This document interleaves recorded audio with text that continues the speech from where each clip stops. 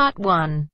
You will hear a telephone conversation between a male insurance agent and a female client who wants to make changes to her policy. First, you have some time to look at questions 1 to 5.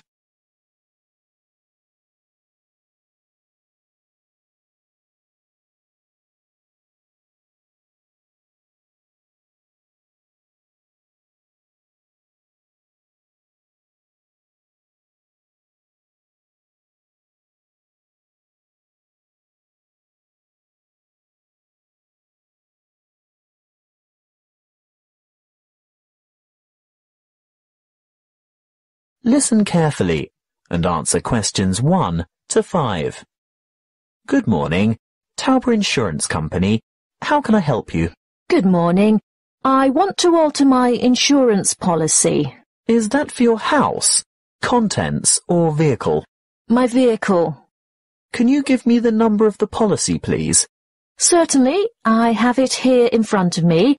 It's ZQW 5009. And what make and model of car is it? It's a Mazda Marvel. And what's the CC rating? Sorry, what do you mean? How big is the engine? Is it 1500 or 1800 cc, for example? Oh, that. It's actually much bigger than that. It's 2500 cc. Thank you. Now, I just have to ask you a few questions to verify your identity. What name is the policy under? Heathcote. Let me just bring that up on the computer. Yes. Can I just confirm your first name, please? Well, my first name is Lisa, but I'm known by my middle name, Marie. Right. I see both here, but Lisa is the one I want for ID purposes. And your date of birth, Lisa? I mean, Marie. The 22nd of August, 1955. Correct. Just one more question before we get started. Can you remember the password on this policy? Oh dear, I didn't know I had a password on it. Everyone has a password. Would you like to take a guess? Possibly it's my mother's name. And what would that be? Sophia. Sorry, guess again. All right. Oh, I remember now. It's my grandfather's name, Jack. Yes, followed by some numbers. 1897, right? Correct. Now we can get down to business. What exactly do you want to change? Well, a couple of things. Firstly, I think it's overvalued at the moment. Can we reduce the value by $5,000? You mean bring it down to $15,000? Yes, I'm sure it's lost quite a bit of value over the past year. Done. Now, what's the other thing? Before you hear the rest of the talk, you have some time to look at questions 6 to 10.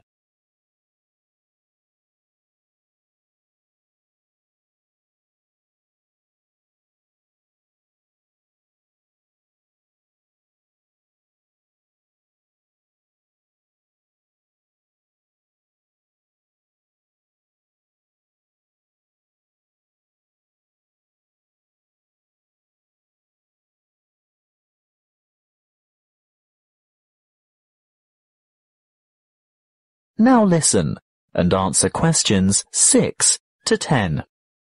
Well, I want to add the name of another driver to my insurance policy. Who is it?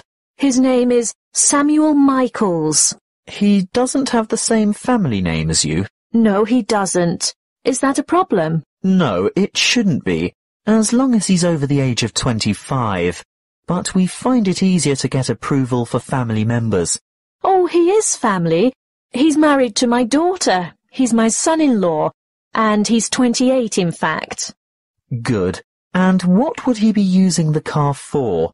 Would it be business or social purposes? Not really. You see, I've injured my right arm, and I'm having difficulty driving. It's not an automatic. I have to use the gear stick. And Sam, that is Samuel, offered to drive me to my appointments and so on. He's a good driver and I feel safe with him, but I'd like to know that the car is still insured with him behind the wheel. So that would be family reasons then? Yes, I think so. Will my premium go up? No, as long as you can provide us with a photocopy of his driver's license. A true copy. You know what I mean. You'll have to get someone from the Department of Transport to sign it, saying that he's seen the original document. I think we can manage that without any difficulty. Oh, and while he's at the department, he should ask them for a record of any driving offences, demerit points, that kind of thing. Only for the last 5 years, though. We're not interested in anything beyond that, but it's important that he has a clean record for the 5 previous years. Oh, I'm sure that won't be a problem. Is there anything else you need? Just the date for when you'd like this to take effect. Today, if that's possible. Yes, we can issue temporary cover from today's date, but full cover won't apply until we've received the paperwork and it's been approved. What exactly is temporary? He'll be covered for 2 full weeks, but it will lapse after that time if there's any problem with his credentials. That is the end of part 1. You now have half a minute to check your answers.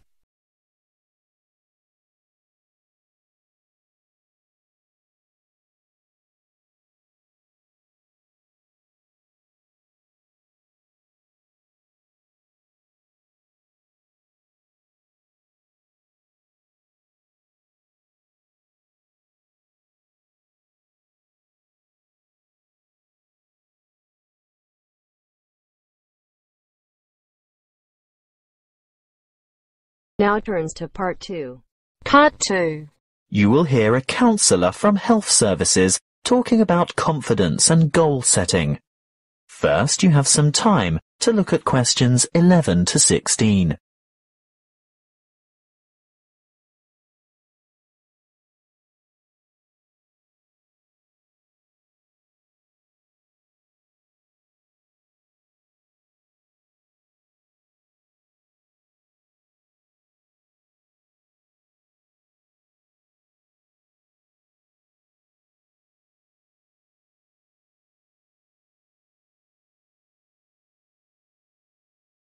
Listen carefully and answer questions 11 to 16. Hello, I'm Jo from Health Services, and I'm pleased to be here talking to you today. You've come here today to learn more about gaining confidence and setting goals. How many of you are truly positive thinkers? Positive thinking is the key to confidence. It doesn't matter whether you are playing a sports match, facing an interview, or preparing for an exam. If you apply positive thinking, you will gain confidence. This is the secret. Positive thought patterns. Positivity leads to confidence, which, in turn, will optimize your performance. What is the one simple mental strategy that all confident people have in common? They concentrate on success. But don't they ever fail? Don't they make mistakes? What happens when things go wrong? The crucial difference is that they don't dwell on failure. Everybody makes mistakes. I mean, how else do we learn? Rather than giving up or becoming depressed, the best strategy is to register the mistake, note what went wrong, and determine what would have been a better way to act or what could have been done differently in order to achieve a more successful outcome. Then move on. Yes, erase the negative emotions. Allow those memories of defeat, frustration, or dissatisfaction to fade and move forward. Negativity erodes confidence. You need to put aside your disappointments and focus on successful outcomes. Oh, it's not that easy, I can hear you saying. Well, no, it's not easy to forget failure. But no one ever fails completely, so congratulate yourself on the areas where you did do well. Mentally replay the best bits, even if they're only a small part. Now, there are 2 more things you need to do. Firstly, rehearsal. Yes, you heard me. rehearsal. Surely only actors in a play need to rehearse their parts? No, the truth is we all need to rehearse. This is a surefire way to build confidence. Before the match, presentation, the exam, or whatever, imagine yourself performing successfully in that particular situation. And here's the second tip. Look confident. That will always give you an extra physiological advantage. So you can see that mind and body work together on this. You have to think and act positively. Let's talk a bit more about how to look confident. If you have to overcome a challenge, get rid of that anxious expression and rigid posture, those downcast eyes and nervous gestures. Even if you don't feel very self-assured, you can still give the appearance of confidence. Stand tall, hold your head up, make full eye contact, and keep an open expression. Replace the frown with a smile if you can manage it. And those hunched shoulders? Relax those shoulder muscles.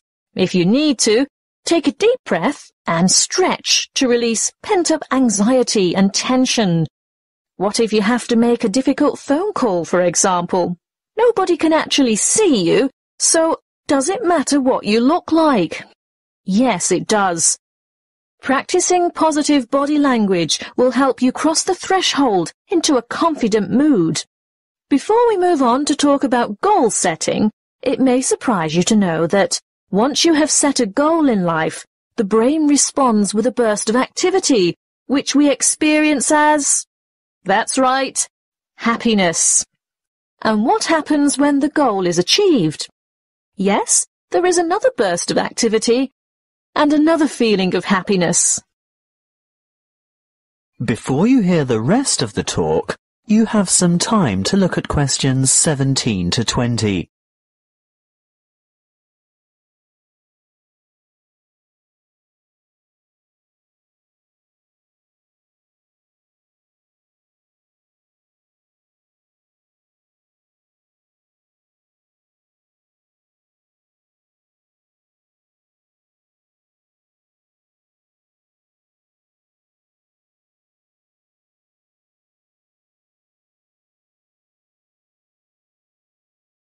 Now listen and answer questions 17 to 20.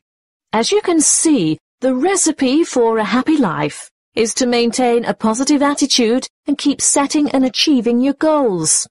So, whatever your goal, whatever it is that you're aiming for, a new job, losing weight, giving up smoking, graduation, you need an appropriate, and by appropriate I mean achievable goal. That's the first step. The next thing to consider is motivation. How do you get going? Well, it's more likely to motivate you if you think of the rewards of success rather than focus on failure or what you might lose. So, you need to establish your incentives. After that, you'll have to work out the various stages and phases that you'll need to go through along the way and prepare for each one of them. If you're not naturally motivated, keep the targets small and achievable. But it really is important to ensure you collect the resources to accomplish the various steps. If you have performed that particular task before, you may already have the resources, or at least know where to get them from. If not, ask someone who has already succeeded. When you have got this far, the next stage is obvious. Yes, you have to take the first step. That's not quite all there is to it, though. The final thing is to remember to keep track of what you've accomplished. In other words, be sure to maintain a progress log. That way you can look back at your previous small successes and watch your progress along the way to achieving your goal. That is the end of part 2. You now have half a minute to check your answers.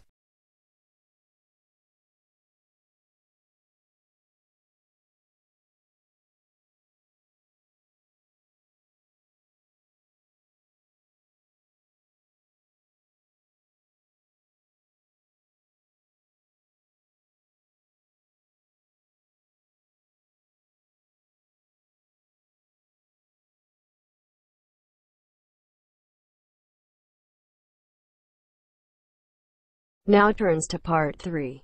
Part 3. You will hear two students discussing a science project. First, you have some time to look at questions 21 to 25.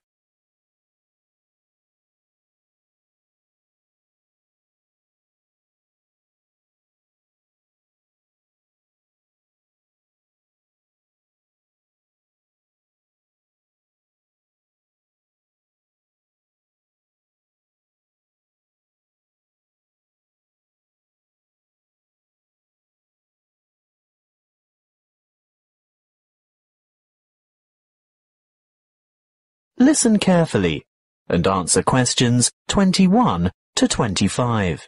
Hi, Julia. Hi, Bob. Thought about the science project yet?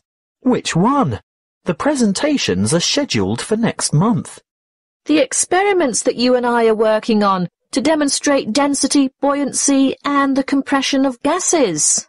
That'll be complicated. Well, it's not supposed to be. It'll be part of the Making Science Simple series that's being showcased next year, and we have to be ready to demonstrate by the end of next week. Oh, well, simple, you say? Yes, not just the concept, but the materials too. We have to use cheap, readily available common items. Expensive lab equipment is out of the question. I remember something about using recycled or throwaway items if possible. Anything portable that we can bring into the lab. That's right. Well, any ideas for the project? What about the classic Cartesian diver? Is that the same as a Cartesian devil? The invention named after the famous French physicist René Descartes. Yes. A long time ago, superstitious people labelled it that because they couldn't comprehend the scientific principles it demonstrated. They thought it was black magic. How shall we do it? By keeping it as simple, transparent and economical as possible. So, to start with... Open your pencil case and let's have a look. You haven't got any... Any what? Paper clips. Oh, there are lots of them in the bottom of my bag. They slip off my papers and collect in the bottom. Look, here's half a dozen. But they're all big metal ones. I want little ones. Small, vinyl-covered multicoloured ones. Oh, I've got one or two of them too. Great, and if we look around, especially on the floor, we're bound to find a few more. See? Here. What else do we need? A small rubber band. Well, I've got one of those in my pocket. No, not that kind. Let's go and ask Tara. Why? Those really small coloured bands for making ponytails are ideal. Hey, Tara? Yes? Have you got any spare rubber bands, like the ones you fasten your hair with? Oh, heaps. A whole packet full. Help yourselves. Terrific. So far it hasn't cost us anything. What now? Let's go and rummage through the recycling bins beside Joe's mini market. What for? We want a 2-litre plastic soft drink bottle with lid. Hey, I draw the line at sorting through other people's rubbish, and we're also not likely to find one with a lid. Well, go into the store and buy 2 litres of soft drink. What flavour? It doesn't matter what kind of drink you get. Just make sure it comes in a clear PET bottle. Where are you going? To the cafeteria behind the resource centre. What for? I'm after some straws. I can get them from the shop when I buy the drink. No, I've seen theirs. They're the waxed paper ones. We need clear plastic, and I know they've got them in the cafeteria. I'll also see if I can get a tall plastic cup from there. Good luck. Meet you back here in 5 minutes. Maybe longer because I want to go over to my locker and get a wire coat hanger. Before you hear the rest of the conversation, you have some time to look at questions 26 to 30.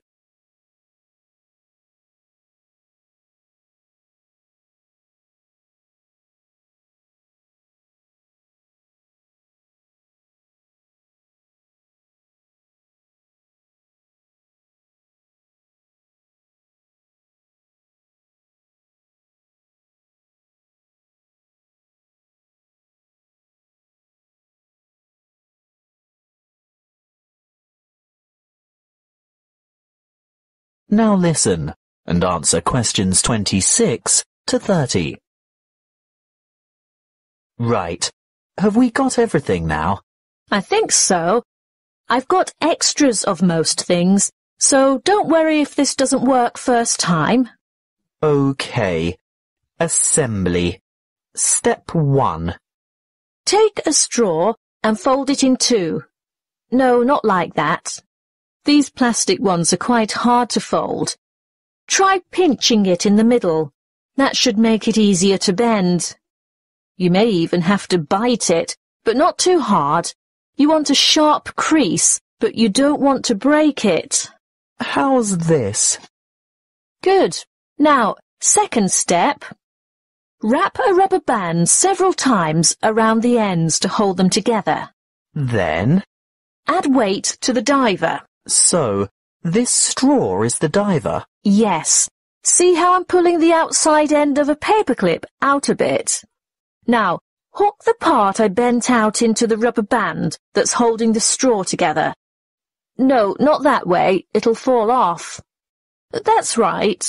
Turn it over. Now, hook 2 or 3 more paper clips on. It's hard to say how many we'll need. The idea is to get the diver to be almost all the way submerged, but not quite. We can put it in this tall cup of water to test it. What do you think? Too buoyant? Add another paperclip? I think so. OK, on to the next step. Have you got the empty bottle? Not quite. What do you mean? Well, it's not quite empty. Pour some into this cup for later. Good. Now, fill the bottle with water all the way to the top, and we'll gently lower the diver in. Great. Now put the cap back on. And then?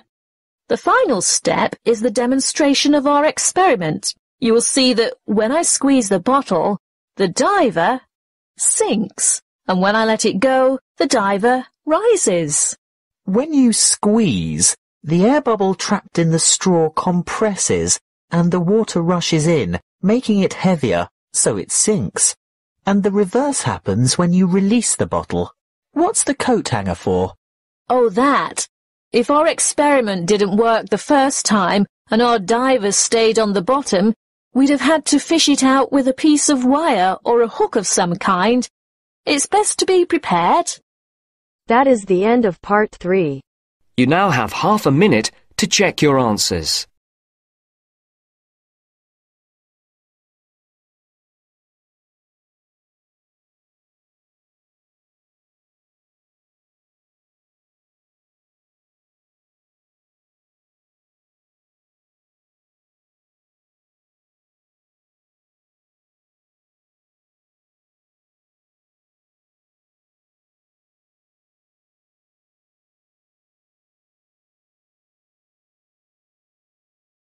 Now turns to part 4. Part 4. You will hear a lecture on volcanic activity and its effect on the atmosphere. First, you have some time to look at questions 31 to 40.